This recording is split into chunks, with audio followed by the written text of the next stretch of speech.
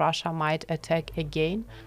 Our children will be fighting Russia in the future. He will not attack any NATO country. If you are a fundamentally unserious person, we're heading towards a major global conflict. Ukrainian artillery shell is worth more to Moscow than the life of 1 or 5 or 10 of its soldiers. Then we will again be brotherhood nations. How far back do you want to go? How far back do you want to go? Oh, maybe Ukraine should start peace talks. I have no interest in pursuing a further conversation with you.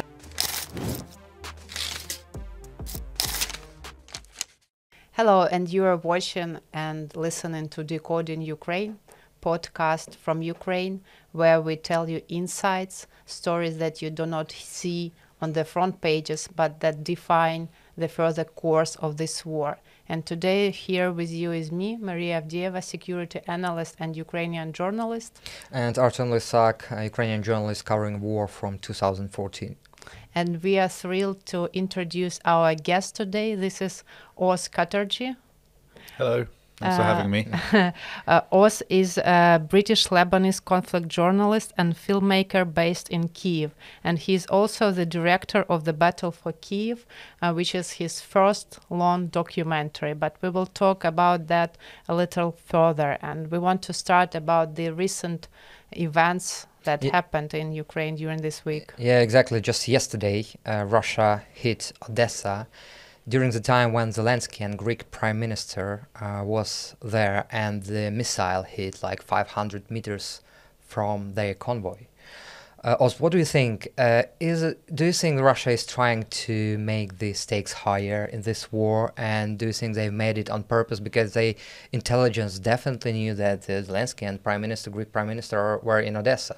And sorry for interrupting, but that was not only this, but also that was the day when Ukraine and Odessa were mourning for people who were killed in recent strike on that high-rise building in Odessa, where 5 children were killed. And yesterday, Timothy, who was 3 months old, and his mother Anna, there was a funeral ceremony for them, which actually Zelensky and Greek Prime Minister were also visiting the scene of this recent attack. So these two events, and then again Russian missile strike. So what is your take on that?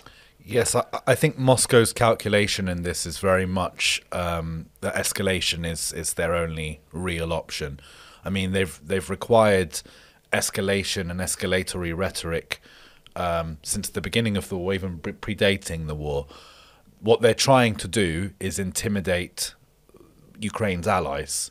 They want to intimidate Ukraine's allies so Ukraine's allies stop supporting Ukraine and force Ukraine to concede territory to Russia.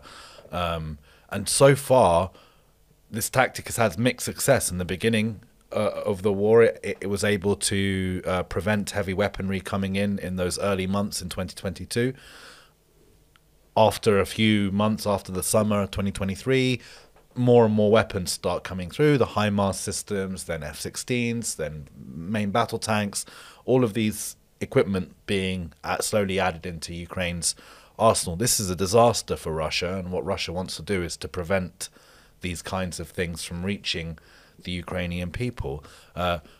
They are having a huge amount of success. Russia is having a huge amount of success in America, where they are fostering discontent against Ukraine and the war efforts that the US has been funding. There's a bloc in Congress, thanks to the far-right pro-Trump Republicans, who seem to have it out for Ukraine and seem to be very, very in favor of Putin personally.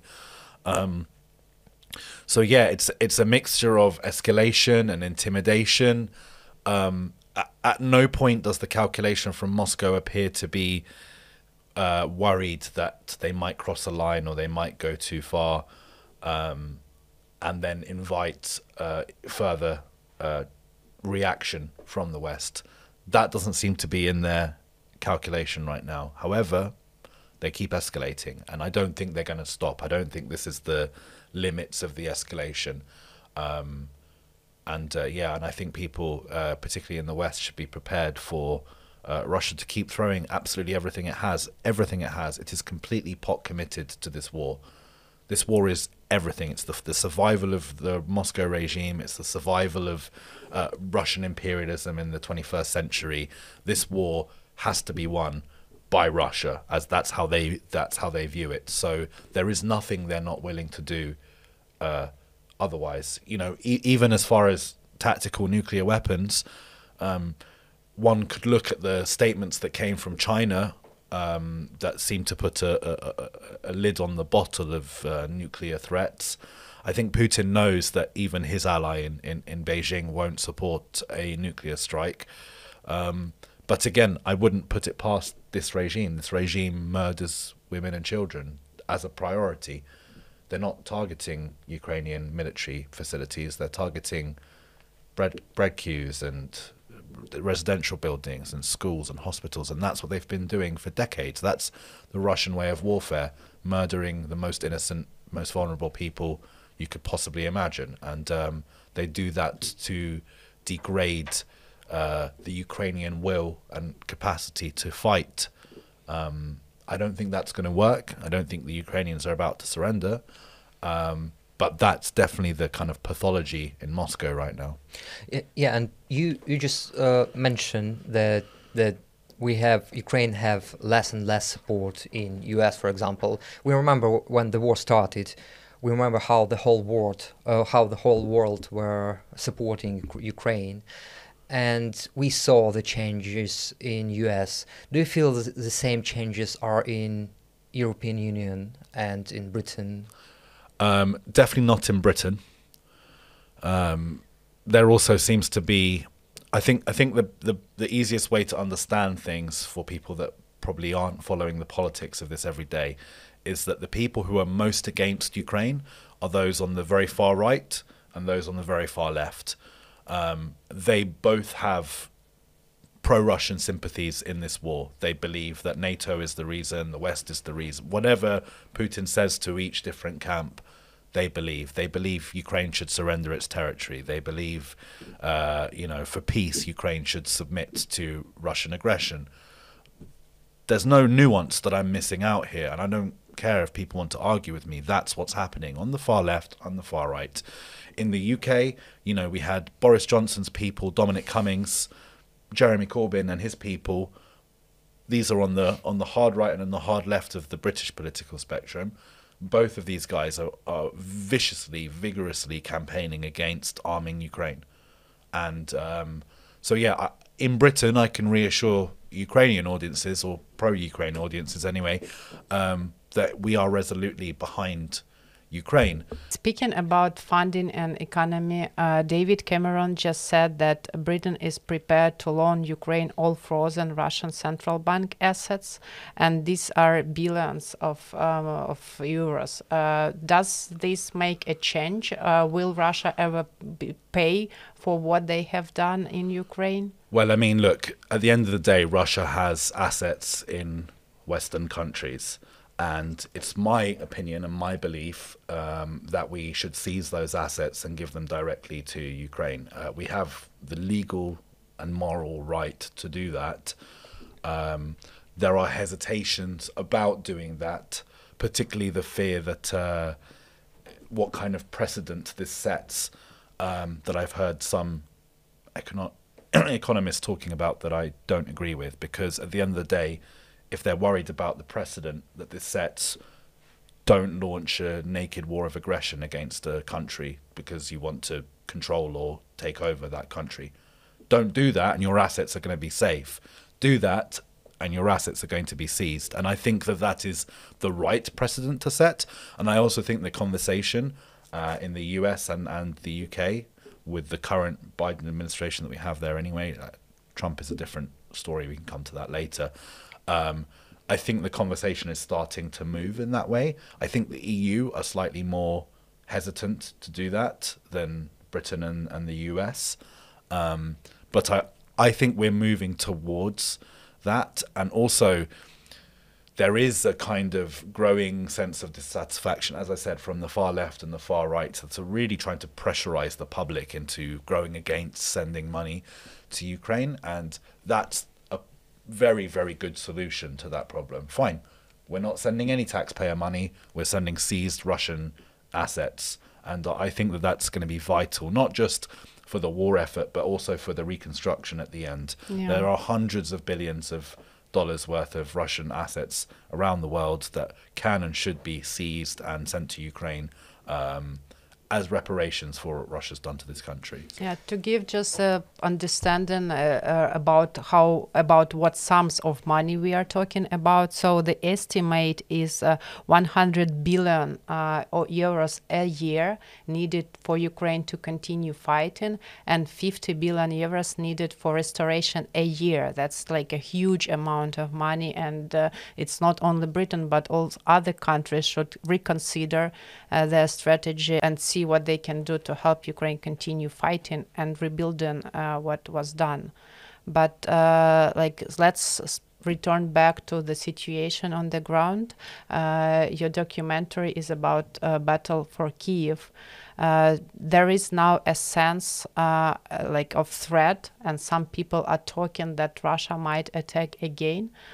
Do you think that they might try again to attack on the direction of Kyiv? How do you see this threat? So it depends on the course of the war.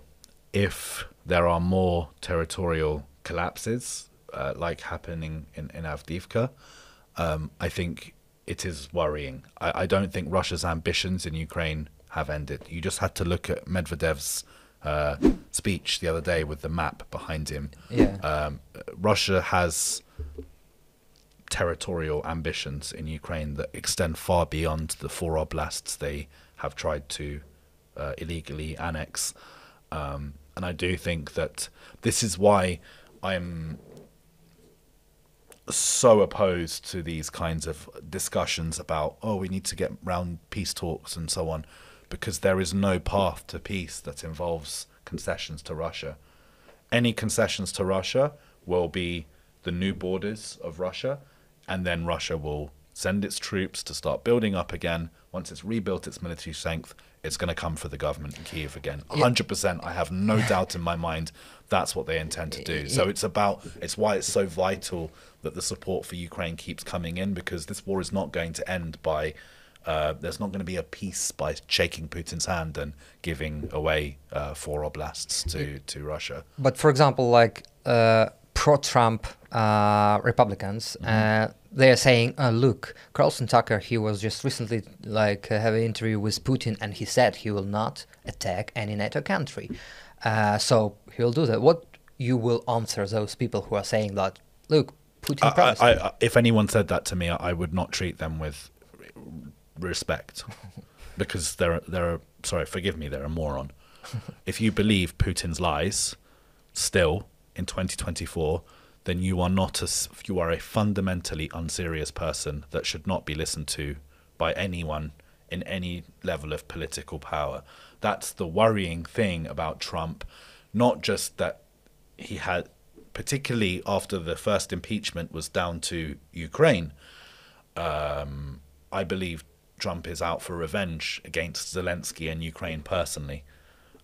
So where I can say that, yes, I don't think these are fundamentally serious people, I can also say that they are still dangerous, very dangerous. And I think, going back to an earlier question, Europe and the UK are starting to see that the US is becoming an unreliable partner. And in the worst case scenario, Trump comes in, cuts all aid to Ukraine. You effectively have a pro-Russian president in Washington, D.C. I think the Europeans will still continue to. I don't think the Europeans are going to buckle under that pressure because of Trump. I think they will step up further. Will that be enough? That's difficult to say. But yes, I do think the danger and the threat posed to Kyiv is very real. It exists. It will continue to exist for as long as Russia is not defeated in this war. And any territorial concessions will only encourage further aggression from Russia. So I think that would be a catastrophic foreign policy disaster if Ukraine is being forced to sign away its territory. And not only in the Ukrainian context, in the wider global context, if a war of aggression against a sovereign state is rewarded with territorial concessions, and when people talk about these peace talks, they're not just saying Ukraine must give over the territory. They're saying the US, the UK, the EU must recognize and legitimize Russian control. The Russian borders will now be officially accepted by everyone. That's what they're saying in demand for peace. Yeah. What you've effectively done is you've given any dictator who has a nuclear arsenal free license to invade wherever they want, whenever they want, take whatever they want, whenever they want, and that is the new global order. That is the precedent. Everything we had post-World War II will be gone. It will be up in flames because Russia will have set the new world order. And if you think that this is going to stop with Russia or in Europe, you're wrong. We're heading towards a major global conflict because we failed to uphold international norms when we were supposed to. So I think this is a major risk for Ukraine, for the rest of the world. And I think it's really important that European leaders, Western leaders, South Korea, Japan, countries like this come together and realize what's at stake for liberal democracies around the world if they give in to Russia here in Ukraine. With your documentary Battle for Kyiv, do you think you make this message through by doing this documentary and releasing it in this year, the third year of the war? Will it tell something new for people in the West, for Western leaders, so that they will understand better something? So look, this was my first film. So the reason why it's coming out so late is because it took me a long time to get people interested in the film who wanted to help me make it and produce it. These kind of things take money, and look, I'm a debut film. I'm a well-known journalist, but I'm not a well-known filmmaker. Yeah. I've made lots of little, 5-minute, 4-minute films in the past for TV, for broadcast, for Vice, for magazines, but these kinds of things aren't, proper full-length films. So getting the process towards finally producing it took a long time for me, and it will take longer still. I still don't know exactly when we're going to release because we haven't got a distributor yet. So if you're a distributor and you're interested in my film, please do get in touch. And we will put the link for the trailer. Oh, please do, yeah, so you can watch it. But look, as to your question about the film is really about the story for Kyiv. So I arrived in Ukraine on the 14th of February 2022, 10 days before the full-scale invasion. It's my first ever time in Ukraine. I certainly don't want to ever present myself as some kind of Ukraine expert. I came towards the politics here post-2014. Maidan was what made me go, what's happening in Ukraine? I should pay attention to this. Now, I've been reading a lot. Thank you, Serhiy Plokhy, especially for teaching me so much about this beautiful country that I now call home. But yeah, the story that I tell is about those 3 months. I came on February the 14th. I was here for 10 days during peacetime, and then I was here for 3 months during the invasion. And in that time, the Russians invaded, and then they were smashed in Kyiv, and they were pushed out of the north of the country. That all happened in the process of me filming my documentary. So that's the story that we will tell. I also think that, look, there hasn't really been a major Kyiv documentary. There was an Israeli documentary that got nominated for the Emmy in 2023. The crew were only here for about 2 weeks, I think, in the film. So Vice did one. They were here for the very beginning. There have been lots of little documentaries done, but no one really has done before the war to after the liberation in Kyiv in one full story. But what I think it does is still tell the story of the bravery of the people of Ukraine, the sacrifices they made, the heroism required to push Russia out and to win the battle for Kyiv, but also of the horrors that Russia left in their wake. So whereas I don't think that watching this film will teach you much about what's happening in 2024, I think it will teach you a lot about what the Russians were trying to do to this country. And what Russia can do in the future. Yes. Well, also since Kyiv is no longer under threat, a lot of people have their attention has turned away from Ukraine. Exactly. A lot of people look at the east of Ukraine and say, why should I care about any of this? Kyiv they can care for. That's not my view. I mean, look, my story is about Kyiv, but it places it in the context of this is a war of survival. This is an existential war for the Ukrainian people, and the bravery and triumph involved for them to get that victory in Kyiv is a story that I think we should be telling our children and our grandchildren and our great-grandchildren. I think this is one of those, you know, like Stalingrad type stories that that needs to be told for generations, because no one should ever forget what happened here in Kyiv, what happened in Bucha, in Irpin, in Borodyanka, in Brovary, in all of these places around the outskirts. And as I said in the film, the most important thing that I can say about this is that the defenses that the Ukrainians made were never breached. Kyiv, the walls of Kyiv were never breached. The outskirts were, the suburbs were in the oblast. They suffered immensely. Yeah.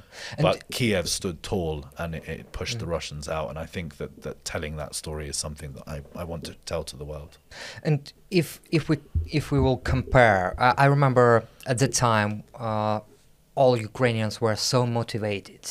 Like we saw a large queues to recruitment centers in the first months of war. You've been here for 2 years covering Ukraine. Do you think that this mood changed now?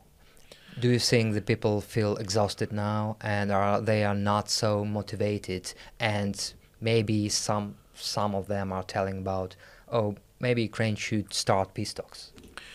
I don't think it's either or. And in my experience, I've not met any Ukrainians that say we should start peace talks. Yeah. None. I'm sure they exist. Don't get me wrong. I'm sure they exist, right? But I've never met any of them. And I think that needs to be said. I think that when you look at the polling, you're looking at like 91, 92% of people want to fight Russia till the end. Yeah. That's insane. In the West, we have nothing like those kinds of polling on anything. You know, no political issue will get you that kind of 90%, you know. So yes, I'm sure there's an 8% of Ukraine, 9% of Ukraine that feels like that. But it's not my experience of meeting people. And my anecdotal experience is that these polls are telling the truth, because now what the other bits that you said, it's not an either-or situation. You can be exhausted by the war. You can still support the war but not want to be drafted yourself, conscripted yourself. I know there are people fleeing. Not everyone fleeing is fleeing because they don't support Ukraine's war effort. They are scared, you know, and some people aren't meant to fight. They just, you know, it's a very difficult thing. You know, Ukraine is under martial law. And you're fighting an existential war for your survival. That requires sacrifice from the entire population. And some people don't. I mean, that's a very human instinct. It's one that I think most people can empathize with. Yeah. But I don't think that existing, that exhaustion, that fear, people that are tired of war, I don't think any of that then necessarily equals to people want to surrender. I think both things can be true. They feel this way, but they still want to win, and they still support Ukraine's victory. These are very complicated things, and I think that people want to try and understand the world in a very black and white way. And the most black and white way of viewing the conflict is, if you're in the West, well, the West are encouraging this war. Why don't they just give Russia what it wants, and then there's peace? And what people don't understand, who have this completely insane view, is not just, as I said, Russia will attack again. It's that land doesn't matter. It doesn't. No one is upset because of, you know, this part of Kherson or Zaporizhia or whatever. This is a war for people. It's about people, and there are people living in that land. It's not about 100 miles here or 100 miles there. It's about people and protecting the Ukrainian people. And everyone knows what life is like under Russian occupation. We've seen it with our own eyes. My film tells that story of what it's like. Russian occupation is rape, murder, death. That's what Russian occupation is. And that's why this is a war for people, not for land.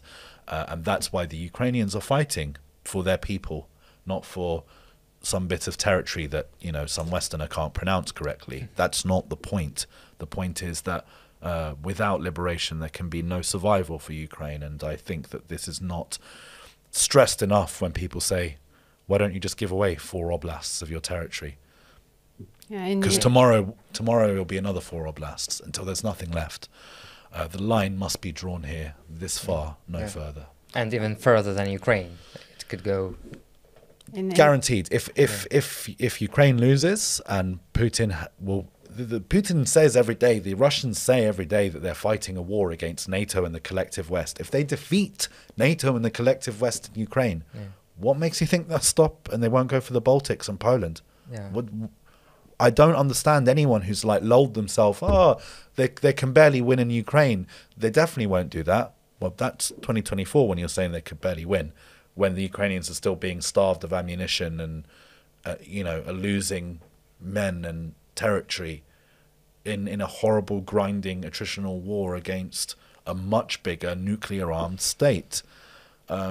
We made obligations to Ukraine in 1992. Yeah. Security obligations that we failed to live up to. Ukraine is not a part of NATO, but we should be taking this much more seriously than let's just help the Ukrainians fight. It's much more serious than that. Our children will be fighting Russia in the future if we don't stop this here. It has to stop here. So look, I don't want people to come away with a kind of idea from this interview that things are going well, and they're not. Things are going pretty badly right now, and the support is required. In the beginning of this war, I always said Ukraine can win this war, but to win that war, it needs to have completely outsourced its war economy to the West. And in 2022, that was happening. In 2023, that started to rupture. And that's a year of full support, and then, that's insane. People have very short memories, and we can't allow them to forget what's happening here in Ukraine.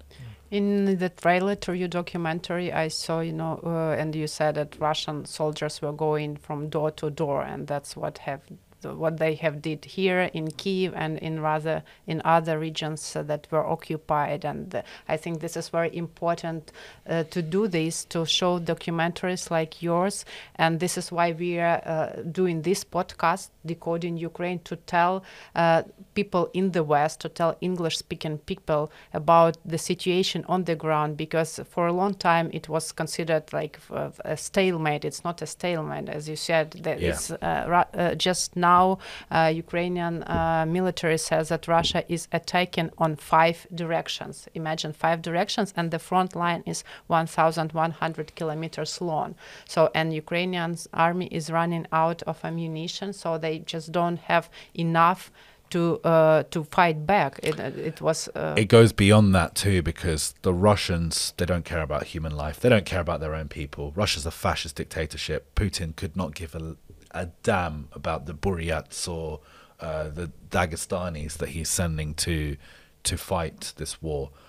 As far as he's concerned, millions of Russian citizens could die as long as he gets part of Ukraine or all of Ukraine. He doesn't care. This is not a man who cares about human life. He's a monster. He's a mass murderer. The Ukrainians don't fight war like this.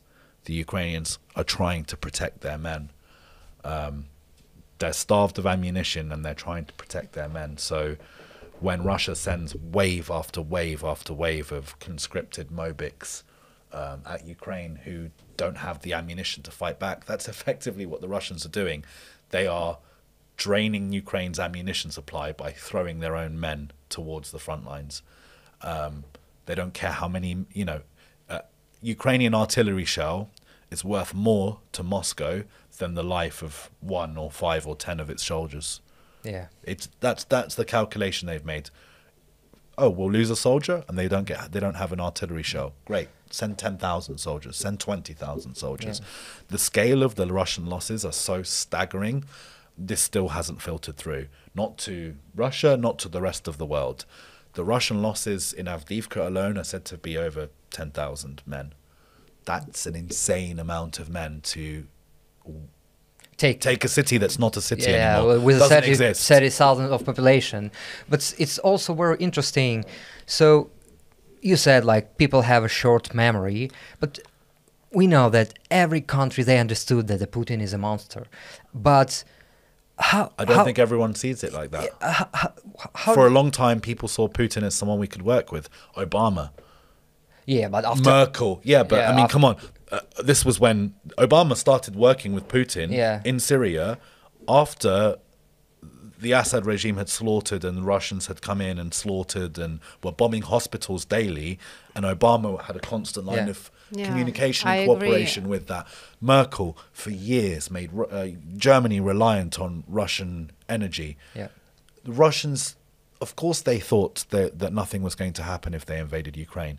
Every bit of information they've received from Western leaders over the past however many decades going back is that we will do nothing to prevent you from killing human beings. But we'll do nothing about it. Yeah, but after war started, we saw what Putin is, and it's we here in Ukraine. I agree with Oz here that the people, like politicians or someone like this far right and far left people in the West, they still don't get it right, and this is why it's so important to talk about this, because they still like consider some logic. They think that what Putin or what Russia does has some logic. No, it doesn't have. Yeah. There's like a perverse, just will to conquer more. That's if you think people like Mearsheimer are just sort of on the fringes and no one listens to them and whatever, you're wrong. People do listen to people like him. Doesn't matter how insane he is, how obsequious and bootlicking he is towards Russian fascism. I think that's pretty clear. John Mearsheimer is an apologist for Russian fascism, but lots of people take him seriously. And when he says Putin's not an imperialist, this is all about NATO. If you don't want war, NATO should have disbanded after the war. You know, it's just. But we understand that it's Russian propaganda. How it's reached U.S. Congress, how it's reached like a lot of politicians in the West. How it's happened. Some people, lots of people even, have sympathies with fascism. This is not. I don't think that, especially not Ukraine. I don't think Ukrainians should be surprised, given what the 20th century was like, to find out that some people really like authoritarian, totalitarian rulers. They are comfortable with mass murder. They are comfortable with using your military force to rape and pillage. This is not something that bothers everyone. I know it should do, and you think, what? Yeah, but look at the actual evidence. Look at the evidence for how Putin is still viewed in some parts of the world. Yeah, Russia is still member at the European. Sorry, Russia is still the member at the UN Security Council. Yeah. Is it like? Is there a logic here? Look at the South Africans or the Brazilians. Yeah. And the South Africans and the Brazilians are very, very vocal on what's happening in Gaza, and I agree with them. What's happening in Gaza is a fucking disgrace. Sorry, I don't know if I'm allowed to swear. It's appalling. It's mass murder on an industrial scale. That's what the Israelis are doing in Gaza right now. The Brazilians and the South African government can see that and they can recognize that, but they look at what's happening in Ukraine, they look at the mass graves in Bucha, they don't see them. They look right through them. And I think that should tell you what kind of governments that Brazil and South Africa currently has. These are not governments that are serious about human rights. These are hypocrites. They see Russia as their ally, they support whatever their ally does. They see Israel as their enemy, and they oppose whatever. If the situation was flipped and they were allies with Israel, they'd be supporting whatever Israel was doing and opposing Russia. These people are not acting out of moral, they're not acting out of a moral sense of justice here. They're acting out of, realpolitik or whatever you want to call it. These are cynical, hypocritical people who don't see the equality and value in all human life. So speaking about justice, will we ever make Russia pay for what they have done in around Kyiv, around Kherson, what Russia is now doing in other occupied areas where people are living under occupation for more than 2 years now? I mean, I think we're still waiting for Russia to pay for the Holodomor. We're still waiting for Russia to pay for Stalin's purges. We're still waiting for Russia to pay for Afghanistan. We're still waiting for Russia to pay for Chechnya, for Georgia, for Moldova, you know, for 2014.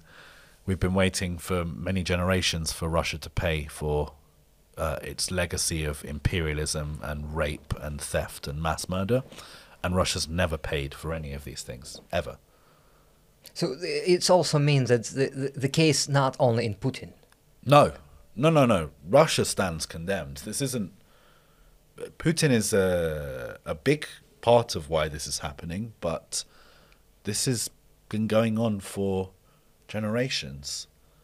Generations of Russian violence, Russian imperial violence. Many people can point to decades of US imperial violence in Latin America, for example. Right, great, yes, I agree. But Russia gets a free pass for all of this. Russia doesn't even get to be considered an imperial state post the Bolshevik revolution. I mean, the Bolshevik coup, should I say, wasn't even a revolution.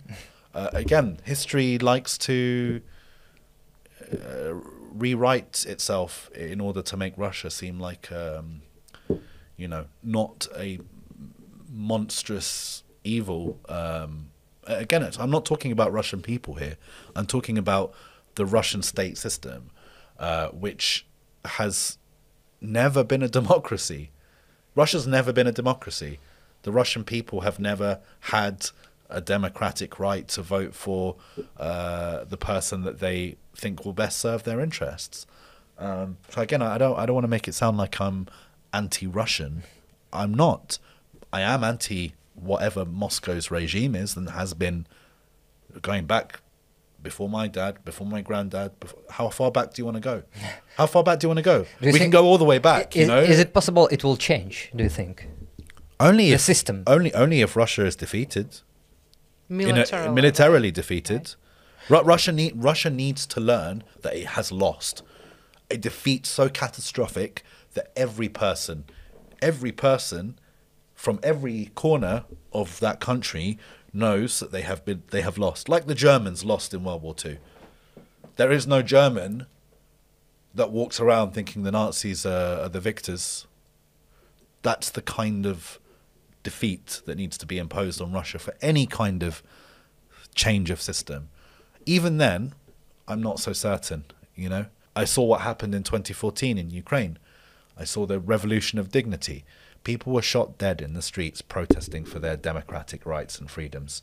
And until Russians are willing to do that en masse, I don't think we should even be having a conversation about what will Russia be like. Because there's no point, there's no room for that conversation while the Russian people are not willing to take up arms against their government. And that's the truth here. If you don't take up arms against a violent fascist dictatorship that rules over you and kills innocent people abroad, I have no interest in pursuing a further conversation with you. That's a great point, because like what murder of Navalny has shown, and like all this discussion was again brought to the table when Ukrainians, how they say it, they look skeptically, to put it mildly, on the Russian opposition. It's because Russian opposition, they always want Ukrainians to resolve their problems. So that's always on the agenda. I have a lot of sympathy for the Ukrainian view of Navalny. I get shouted at by Ukrainian followers sometimes because I don't necessarily have the exact same view of Navalny. Now, Navalny is not someone that I consider to be, this really incredible liberal guy. He was a nationalist that had some views that were really bad, but he also did seem to disavow those views and start changing his position. I'm not here to argue with Ukrainians that they should be supportive of Navalny. I fully understand and empathize why they aren't, particularly the way that you describe it. It's not just Navalny, it's the symptom of Russian opposition. I was having an argument with a guy the other day who was talking to me about Boris, I can't pronounce his name. Nemtsov. No, not Nemtsov, Kogarlitsky, Russian socialist, opposite. Okay. But he's been sentenced to 5 years in prison for opposing the war in Ukraine. But in 2014, he was justifying the annexation of Crimea. He wasn't, like a lot of them did. He wasn't opposing the war in Ukraine. He was writing off the Ukrainian government as fascists. He was saying that NATO is responsible and that Crimea is Russian and the people want to be Russian, and what Russia did is justified. So it's sad that he's now in prison for 5 years for opposing the war, but I'm not going to praise him for opposing the war that he supported 10 years ago.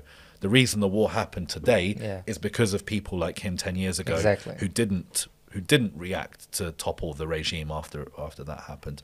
So look, again, I'm not here to speak in defense of Navalny, particularly to my Ukrainian audience who justifiably have very strong views about him. But what I will say about Navalny is he didn't have to go back to Russia. He went back to Russia facing near certain death, and he was murdered for it. And I think if there were more Navalnys in Russia, that maybe we could start having the conversation about what will Russia look like in the future. Until then, I don't see many Russians who have the courage and the will to fight back against the regime that Navalny had. And until they do, until people are willing to take... Navalny's not the only one. Boris Nemtsov is another one. There were many people. Vladimir Kara-Murza, he's in prison. There are many Russians, Russian friends of mine. There are many Russians I know who are extremely against the regime and who have suffered immensely for doing so. The problem is they are in the minority of the minority. I think we should celebrate them and defend them and support them. But at the end of the day, they are in the minority of the minority. And look, it's difficult to topple a fascist totalitarian dictatorship that's willing to kill you and your family for speaking out. It's difficult and terrifying. But that doesn't mean that it shouldn't be done either. Sometimes you have to stand up for what's right, even if it costs you everything. And it's very easy for me to say that as a journalist, as someone who hasn't participated in a revolution myself. But at the end of the day, the cost of not doing this is mass murder. It's as simple as that. And would you rather fight and stand up against mass murder, or are you willing to just tacitly accept it and just protect you and yours? And that, again, that's a very human response that I can understand and empathize with. But the future of Russia relies on a total revolution, and unless that happens, there's not going to be any kind of room for democratic discussions, or even further, Ukrainian-Russian relations in the future. I mean, this is an absurd thing to talk about right now. But if you want to start talking about peace deals, it's absurd to talk about this, but you're pushing peace negotiations when Russia won't even admit that it slaughtered people door to door in Bucha and threw them in a mass grave. Russia won't even admit that it did that. What kind of negotiations or reconciliation can there be with your rapist and murderer? I'm sorry, it's absurd. It needs to be pushed back on. I'll reiterate what I said before. It's not on Ukrainian people to solve Russia's problems. That's on the Russian people. Exactly. I had, before the full-scale invasion, I had a conversation with a Russian, quite well-known opposition leader, not Navalny, but the other one. And he was saying me that after we put down the Putin regime with the help of Ukrainians, like meaning that Ukrainians will be part of this movement, then we will again be brotherhood nations, and we will, together with with you build a new world. And I said, no, stop here. We want to be independent, free country, part of the European Union, part of NATO. We feel ourselves part of the Western community. We do not want to be any part of Russian world. We do not want to build any kind of like closer relations. Leave us alone. Build your own country. Do whatever you want in your country. Do not like mess with our internal affairs. Stop right there on the border. No, I think this is probably what's going to be the most defining legacy of what Putin did in Ukraine. It's not going to be, at some point this war's going to end. At some point there's going to be a post-war future. But, and I know from speaking to Ukrainians and from reading the work of trusted Ukrainian historians that the Ukrainian national identity didn't always exist in the way it does now. And the one thing that Russia has done indisputably is create a Ukrainian national identity that cannot be broken. We're never going to go back to a point in history where Ukrainians view themselves as Russians. Yeah. Some might, don't get me wrong. I'm not speaking for everyone here, but that's never happening again. The Ukrainian people have divorced themselves mentally, spiritually from Russia. There's no way to undo that. There's no way to undo a national identity being birthed.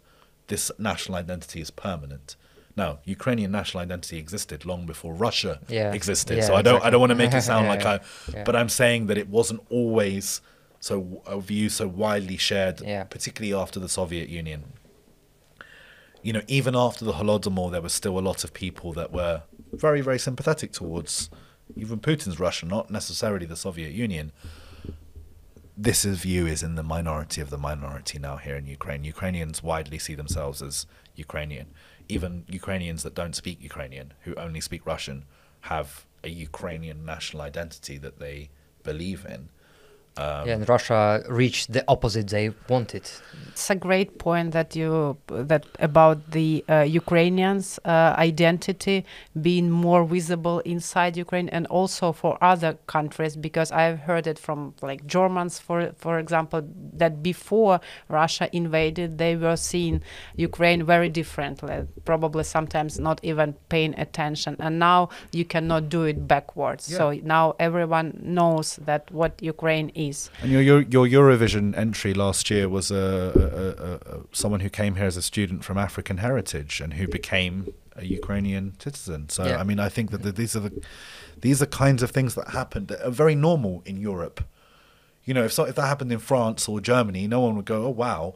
But it happens in Ukraine. People go, "Oh wow, a black guy singing for Ukraine." They're like, "Well, I didn't," And I'm like, it's because you have an idea of Eastern Europe that is not aligned with the reality of what Eastern Europe is like to live in. Kyiv is a metropolitan city like any other in Europe. It really is, and I think that a lot of people they still have this kind of what's the right word for it? Not xenophobic, but just this sort of bigoted view of Eastern Europeans as being insular, racist. And it's wrong. It's not borne out in reality, and I think that needs to be challenged. To address our viewers and listeners who sometimes say that the war in Ukraine is already happening for 2 years now, and that's the third year, and they are somehow tired of listening and reading about the war in Ukraine all the time. In your recent piece on the foreign affairs, you wrote that everything now points to a long war in Ukraine. So how long will this war be? Yeah, it was my piece in foreign policy. I'm not I don't have a magic ball. I don't have a way of reading the future. The reason why my piece said Ukraine must prepare for a long war is that the political mood in the US is very bad right now. There is a real danger of a Trump presidency. And if Trump wins, I think he will try and punish Ukraine, and Ukraine will then be fighting a war for however many years throughout a Trump presidency. I don't think Ukraine's going to lose a war during a Trump presidency. I think they could suffer greatly and they could lose lots of ground, but I think the war will continue. And I think that's the point I'm trying to stress to people, is part of the idea that, as I said, the far left and the far right believe that the war is being fueled by Western armaments rather than Ukraine's just being supported. But Ukraine will continue to fight whether it's receiving Western armaments or not. It's been over a year since Ukraine last received a major aid package from the United States. Yeah. It's resulted in ammunition shortages. It's resulted in territorial defeats. Has any of that pushed Ukraine to the negotiating table? No. Ukrainians know what they're fighting for. The idea that simply, tying Ukraine's hands behind its back will result in Ukraine negotiating, it's not true. It's just not true. The Ukrainians will fight because it's an existential fight for them. If they do not win, there is no Ukraine. So they're not going to surrender. It doesn't matter whether the West supports them or not, to the question of whether they're going to continue to fight or not. So my prediction of a long war is not some sort of psychic pronouncement of the future. It's looking at the political situation in the West and seeing that the large sums of money and material that Ukraine needs to win this war may not be forthcoming at all. You might be cut off. And I the reason why I wrote that article is because I want the Ukrainian government and the Europeans in particular, including my country in that, to be aware that that America could turn against Ukraine under Trump, and that if they don't want to be fighting a NATO war in the Baltics or Poland in 5-6 years' time, that they need to step up and provide Ukraine with what it needs to win the war, even in a situation where they're doing so alone. So Ukrainians will continue fighting, and we will continue covering this war for you. Please subscribe to Decoding Ukraine. Share this piece. Write in the comments what else would you like to know, what insights would you like to know about Ukraine. And this was me, Maria Avdeeva. And Artem Lysak. And hi, yeah, I just want to leave everyone on one final note, and that's Winston Churchill, one of his famous speeches. He said a couple of lines. He said, "We'll fight this war if necessary for years, and if necessary, alone." And I think the Ukrainians are of that mindset too. And if I could speak to people back home, let's not let them fight this war alone. Okay, they need our support, and we should be providing it. That was our brilliant guest, Oz Katerji. Thanks for having me. Who will soon release his long documentary on Battle for Kyiv, and who is covering this war also for you. And please subscribe for his Twitter account. We will put it also down in the description, and follow us, and see you. Slava Ukraini. See you guys. Героям слава. Героям слава. That was just Good. brilliant.